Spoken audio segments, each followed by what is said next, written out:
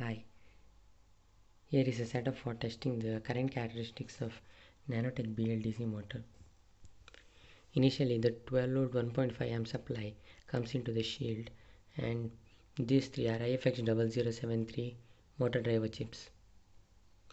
Then the output goes to the motor, and since this motor works on sensor based configuration, there are three wires. Those are from three Hall sensors embedded within this motor.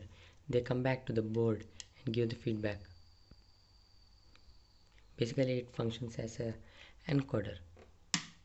Then here I have the multimeter, which is connected in series to the input supply, and that measures the current. By this we'll be able to interpret the current characteristics. I just made a small shaft and kept it a little raised from the surface so as to avoid vibrations, and this is how it looks.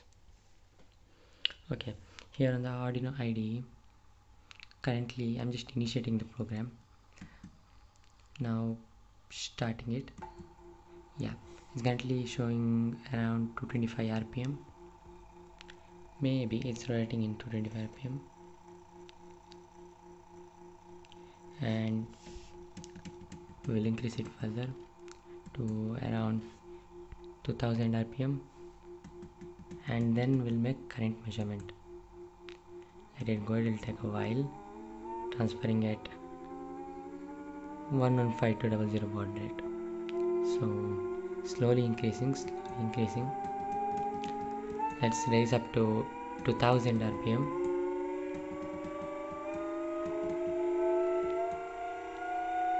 Yeah, 1900 and 2000. There we go. It's making some noise, probably because of the vibration, and if I lift, there isn't. So now I have set this up in such a way that I can move this motor.